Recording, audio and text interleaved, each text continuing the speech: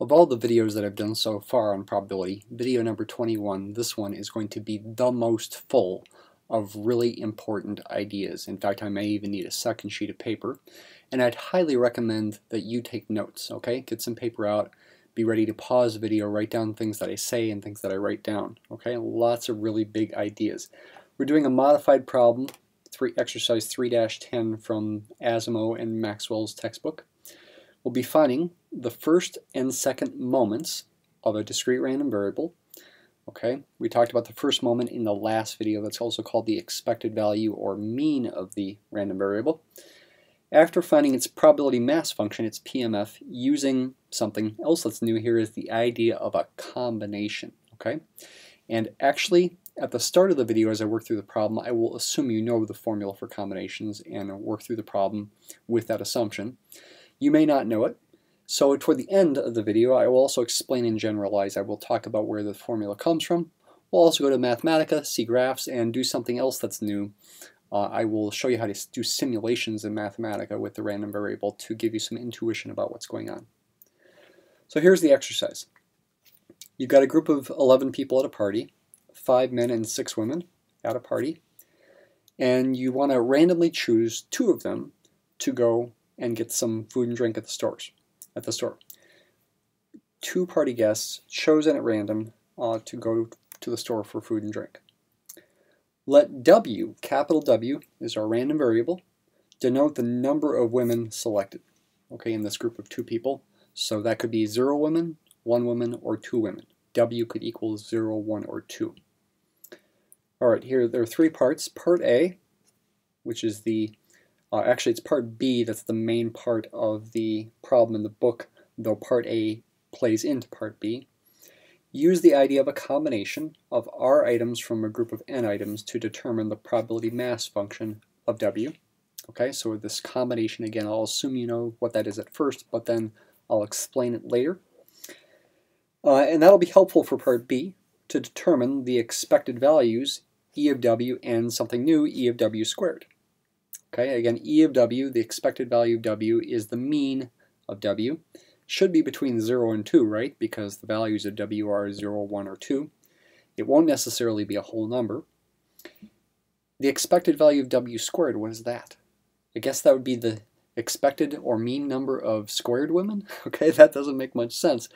Why in the world would you want to do something like that? It will be useful for us in later videos when we talk about variance and standard deviation, which are measures of spread of the random variable. That's why that's going to be useful. Those 2 things are also called the first and second moments of W. Okay, that's the first moment, that's the second moment. Why are they called moments? It's related to physics ideas. There's something called a moment of inertia, and the formulas for these things are similar to the formulas that you'll find in physics. But that does still beg the question, why are they called moments in physics? And I'm not quite sure. Kind of a strange name. Finally, part C, explain and generalize the ideas in parts A and B. All right, are you ready? Have your paper out, get ready to take notes. There's lots for me to write down here and say. So first of all, we're thinking about part A. The combination of R items from a group of N items, that's called N choose R. Okay, N choose R. It's written symbolically in a couple different ways typically. Sometimes you'll see it written like this, with an N over an R, kind of like a column vector. It's not a fraction. Okay, it's not N divided by R. It's just notation for N choose R. Sometimes also written NCR. C could stand for choose. It could also stand for the word combination. Okay. It's the number of groups of R objects taken from a bigger group of N objects. Okay, you got a big group of N objects. You're wondering how many groups of R objects can I take from that bigger group, without regard to the order that you are looking at them in. And the formula for it involves the factorial function. It's n factorial divided by the product of r factorial and n minus r factorial. Where the factorial function, for example, 5 factorial is by definition 5 times 4 times 3 times 2 times 1, which is 120. 6 factorial is 6 times 5 times 4 times 3 times 2 times 1, which is 720. Going down to 1 factorial, that's just 1. 0 factorial, you might think, what is that? Should that be 0? It's actually not. It turns out to equal 1, and there's a good reason for that, and the reason is it makes the formulas work out nicer. Okay? That's a definition. So we'll need that here to help us solve the problem, at least in the way that I'm doing it. You can solve it actually without the combination. Maybe we'll double check the problem in that way, but this is something that the way we're going to solve it here. So we're thinking about what's the probability that W is 0, then 1, then 2. It's going to be helpful to use this idea of a combination to figure out how many possible groups of 2 people can be chosen overall. Also, how many possible groups of 2 men could be chosen and how many possible groups of 2 women could be chosen, and that will help us solve the problem. Okay, so 11 choose 2, I'll write it this way, is going to be the number of ways 2 people can be picked from this group of 11, irregardless of whether they're men or women. The formula would say that's 11 factorial divided by r is 2 factorial, times 11 minus 2 factorial is 9 factorial. Now think about this. 11 factorial is 11 times 10 times 9 times 8 times 7 times 6 times 5 times 4 times 3 times 2 times 1. In other words, it's 11 times 10 times 9 factorial. 2 factorial is 2 times 1. 11 minus 2 is 9. You already have a 9 factorial on the bottom. You can calculate this without a calculator. This is 11 times 10 over 2. 110 over 2 is 55. With 11 people or 11 objects, there are 55 possible groups of 2 objects that could be chosen, in this case 2 people. Okay? How about the number of possible ways of choosing 2 men? There are 5 men. The answer would be 5 choose 2. 5 factorial divided by 2 factorial times 5 minus 2 factorial is 3 factorial. 5 factorial is 5 times 4 times 3 factorial. And that's going to cancel with the 3 factorial on the bottom. So you're left with 20 over 2, which is 10. And then how many groups of 2 women could be chosen? That would be 6 choose 2. 6 factorial divided by 2 factorial times 4 factorial. 6 times 5 times 4 factorial divided by 2 times 1 times 4 factorial. The 4 factorials cancel. You get 30 divided by 2. That's 15. Okay? So this is the number of total possible groups of 2. This is the total number of groups of 2 men. And this is the total number of groups of 2 women. How about the total number of mixed groups? Total number of mixed groups, think about it, would be 55 minus the sum of these two. Total number of mixed groups. You don't have to think about combinations there. Take the total number of groups of 2, this groups of 2, minus the sum of the total number of groups of men and the total number of groups of women. 2 men and 2 women. 55 minus 25, this is 30. Okay? That's the total number of ways that you can have mixed groups of 2 in this problem. All right, now we're ready to calculate the probability mass function based on this. I'll go back to calling it little p. Little p of 0 is the probability that capital W equals 0. Think about this here. There's 55 total groups of 2 people. Having 0 women means you have 2 men. There's 10 possible groups of 2 men. Assuming this is truly a random choice, this probability would be 10 divided by 55. And that, by dividing the top and bottom by 5, would reduce to 2 11ths. Okay, so that's P of 0. P of 1 is the probability that capital W equals 1. Excuse me. That's going to be the total number of mixed groups of 2 divided by the total number of groups of 2. 30 divided by 55. Divide the top and the bottom by 5, and that reduces to 6 11ths. Finally, P of 2 is the probability that capital W equals 2. That's going to be 15 divided by 55. And that reduces to 3 11ths, and you can just glance over these and see very quickly that the sum of those is 11 11ths, which is 1. Okay? This is your probability mass function, and we can now use it to find these expected values, these moments, first moment and second moment. Again, we talked about the first moment in the last video. Expected value of W, also denoted by mu. Okay, that's another symbol for the mean or expected value. It's a sum of what? It's a sum of the values of W times the corresponding probabilities. In other words, W can be 0, 1, or 2. I'll use a little w here instead of a capital W. Okay, capital letters are reserved for random variables. The corresponding lowercase letters are reserved for their values. Add up the products little w times p of little w. In other words, this is going to be 0 times p of 0, which will of course be 0 in this problem, because w could be 0, plus 1 times p of 1, plus 2 times p of 2. So that's 0 plus 1 times 6/11, plus 2 times 3/11, gives you 12/11, which is about 1.091, turns out. It's 1.09 actually, with the 0.9 repeating.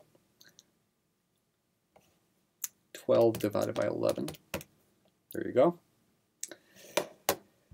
All right, it's not a whole number. You shouldn't expect it to be a whole number, pun intended, okay? Even though W has to be a whole number itself, on average, the mean, the long-term average, if you do simulation, doesn't have to be a whole number.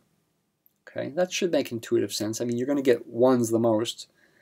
Zeros and twos not equally likely. Okay, so on average, you're not going to get exactly 1 for an average. You'll get something slightly higher than 1 because the probability of equaling 2 is slightly higher than the probability of equaling 0. What about the second moment? The expected value of W squared. The formula for this is the same as the formula for the expected value of W, except replace this W with W squared. Like that. That's a W there. So you'll get 0 squared times P of 0 plus 1 squared times P of 1, excuse me, plus 2 squared times P of 2. 0 plus 6/11 plus 4 times 3/11 is 12/11. The answer is 18/11. 18 divided by 11 is 1.63 with the 6.3 repeating, so about 1.636. Okay? That's on average the value of the number of squared women, okay? And again, we'll see in future videos, not too far from now, that this is useful for measuring the spread in the distribution of W. Something called the variance is the most basic measure of spread, though it's a little hard to interpret. Something easier to interpret is called the standard deviation of the random variable. That's a little easier to interpret. I think I'm going to be able to fit this all on one page here. I'm using my space wisely here. So that's the first and second moments. Before we explain and generalize, I should say that in general the kth moment of the random variable is the expected value of the random variable to the kth power, where k could be 1 or 2 or 3 or 4 or 5, etc. And that'll be a sum in this case. W goes from 0 to 2 of W squared, W to the k power times P of W. Are higher moments useful? Yeah, they end up being useful, especially the third and fourth moment. I'm not sure of applications of higher moments past the fourth moment, although we will talk about something called moment generating functions eventually, where all these ideas can come into play. All right, let's take a breath. Explain and generalize. So what I want to do is I want to explain this formula. Oh, I wanted to do one more thing before I do that. I wanted to check these answers in another way. Let's do that here next. P of 0, the probability that W equals 0. That equaling 2/11 could be checked in another way with the general multiplication rule. Think about it. Okay, you got 11 people, 5 men and 6 women. W equaling 0 means you didn't pick any women, you only picked men. That means you picked a man with the first person chosen, and you picked a man with the second person chosen. 5 men and 6 women. The probability that the first person is chosen to be a man is 5/11. Then the conditional probability that you choose a man in the second choice, given that you chose a man for the first choice, would be, think about it, 4/10, because there are 4 men left to pick out of 10 people total. This product is 20 out of 110, which is 2/11. Same answer we got here. Okay, so this can be solved without combinations. You can think about it in a similar way for, say, P, the probability that W equals 2, and then just add these and subtract from 1 to get this one. Okay, I'll leave that to you. All right, what about this formula now? Okay, this is going to get a little theoretical here. The formula for n choose R. So you want to imagine you have n objects, where n is 1 or 2 or 3 or 4 or 5, etc., positive integer. So there are n objects. The objects in this case of this problem were people. And you choose R objects, where R is some positive integer smaller than n. Okay? Though it actually could equal n itself. And you're wondering, in how many ways can this be done? We're choosing the objects. The order that we pick them in, or that we put them in, doesn't matter. However, that order that we pick or put them in is going to help us derive this formula, thinking about that ordering. The number of ways of doing this is what I'm calling n choose R, NCR. Again, sometimes written like this. Okay, and I want to see why it equals this. Okay, but to help us again derive the formula, let's imagine thinking about order, like I mentioned just a minute ago. Choose and order as a separate problem. Okay, and the number of ways of doing that is called a permutation. I will talk about permutations a lot more in future videos. Guess you can think of this as an introduction to them. How many ways can that be done? These are R objects, by the way. It's based on something else called you might call it the multiplication principle. Yet another concept here. Think of it this way. Pretend there are 11 objects, these 11 people, and you're thinking about choosing 2 of them. There are 11 people that could be chosen for the first choice, but then there are 10 people left to go in the second spot, so to speak, when I'm thinking about actually putting these people in an order. 11 times 10, 110 would be the answer for that. What if you were choosing 3 people and putting them in an order? You've got 11 for the first choice, 10 for the second, 9 for the third. The product of those, 11 times 10 times 9, would be the number of permutations of 3 objects, 3 people, from a group of 11 in this case. In general,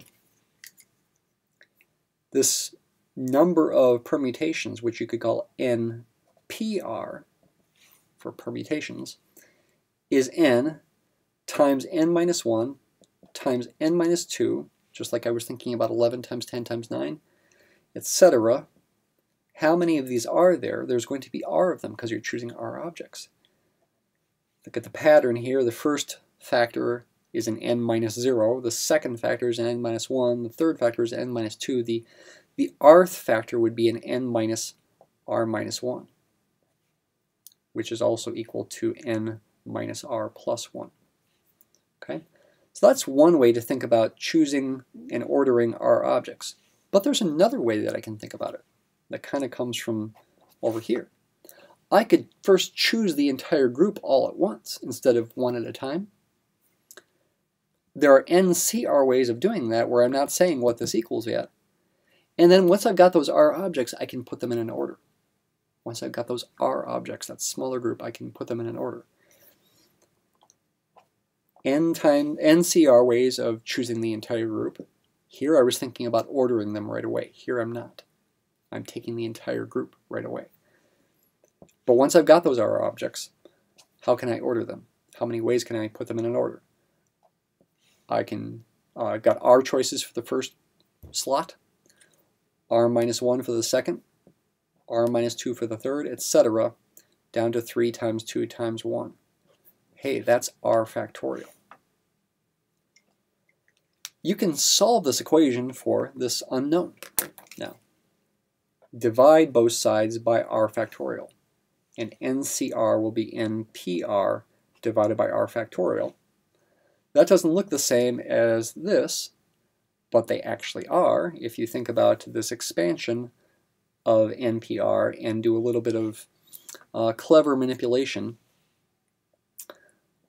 This is going to be n times n minus 1 times n minus 2, etc., down to n minus r plus 1 divided by r factorial. But hey, I can multiply by 1 in a disguised form. I can multiply this by n minus r factorial over n minus r factorial. And if I do that, I don't change the value of the expression, and the top becomes, think about it, that becomes n factorial, right? Okay, try it with examples. Pick n to be 11 and r to be 2, for example, and you'll see that it works. That is n factorial. It's similar to what I was doing up here when I was canceling the 9 factorials and the 3 factorials and the 4 factorials. Those are playing the role of kind of what I was doing with the sort of uncanceling in this spot here. This simplifies to the formula from the top. This is n factorial divided by r factorial times n minus r factorial. Okay? I just barely made it on my paper. All right, let's go to Mathematica. And first I'll show you some stuff I've already shown you in previous videos, but then I'm going to show you something new. Well, actually there is something new here right away. In Mathematica, at least, binomial is choose, combination, okay? Because these things are also called binomial coefficients, that's the reason. So this binomial 6, 2 should be 6 choose 2, which we found to be 15, and it is. That is the same as 6 factorial divided by the product of 2 factorial and 4 factorial. And what I'm doing here is I'm defining my probability mass function in a more general way. This is my generalization for this problem. I'm using these choosings, the binomials. Again, this is essentially 6 choose 2, in the 3 situations where w equals 0, 1, or 2, to equal these things. These are probabilities. Now, what you see in here that's a little weird, besides the just weirdness of all these formulas, is that I'm also allowing the total number of men and the total number of women to be something that I can change. Okay, by putting an m here, that's the total number of men, and a w here, a capital W, that's the total number of women. I'm going to allow myself in Mathematica to make changes to those if I want. Okay, so I'll enter this function. We had in the problem itself 5 men and 6 women, so these are going to be the values of the probability mass function, 2 11s, 6 11s, and 3 11s. Here are the values of, well, first of all, the sum of the probability mass function values, which should be 1. The mean or first moment, the second moment, we should get what we got before, 12 11s and 18 11s, numerical approximations to those. And we can confirm, we can actually, oh, this is something different here. We can actually compute the first and second moments in general for an arbitrary capital M and capital W, which again represents the total number of men and the total number of women, and get a formula for it. And we can get a formula for the second moment. You might want to do an exercise and check to see if you can get those things. Okay, when for an arbitrary M and an arbitrary W, again, binomial M comma 2, for example, really means M choose 2. This means really M plus W choose 2, which in our problem was 11 choose 2, etc. You should think about why this works. Here's an animation showing the values of the PDF for different capital M and different capital W. Okay, I can change the total number of men and the total number of women, and I get different PMFs. I said PDF, but it's really want to call it a PMF here. and I get different means. The blue dot is at the mean, center of mass. When W is 0, you've got no chance. Your probability that W equals 0 is 1. Okay, you got a 100% chance. If there are no women, you're going to not pick any women for your group of 2. On the other hand, if W is 10, for example, and M is 0, then you've got a 100% chance of W equaling 2. Okay, so that should make sense as well. All right, one new thing to do, and that's to show you that you can do some simulation. I'm not going to explain this, but just appreciate what it's telling you. I can define in Mathematica a probability distribution using my PMF here for these values of W, 0, 1, and 2, the ones at the end here, because it's sort of telling you to step up by 1 each time. And then I can use something called random variate to do the simulation. This is going to generate data. 10,000 data points, a bunch of 0s, 1s, and 2s. There they are. Wow, really quick. A bunch of 0s, 1s, and 2s. These are the data values. Now, they should correspond to the PMF. And for example, the probability that W equals 1 was 6/11. The majority of these numbers should be 1s. And if you glance over it, it does look like mostly they are 1s. Okay? That's the values of the data here. I can also square those values. Data squared, now I get a bunch of 0s, 1s, and 4s, mostly 1s again, because these are squared values of W. Okay, 10,000 of those. And I can calculate the mean of both the values of W, data, I'm calling it, and the values of W squared, data squared. And these numbers, 1.11 approximately and 1.67 approximately, should be close to the true theoretical means that we found earlier. 1.1 or 1.09, yeah, 1.1 if you round it. And then 1.67 we got down there for our data, and this is 1.64, so very close. By the way, if I run the simulation again by re-entering random variable, I will get different data and different means. Watch, these numbers will change now. Yeah, changed ever so slightly. Okay, that's the nature of simulation, is you're not going to produce the exact theoretical results, but they confirm that the theoretical results are reasonable. Thanks for watching this long, jam-packed video.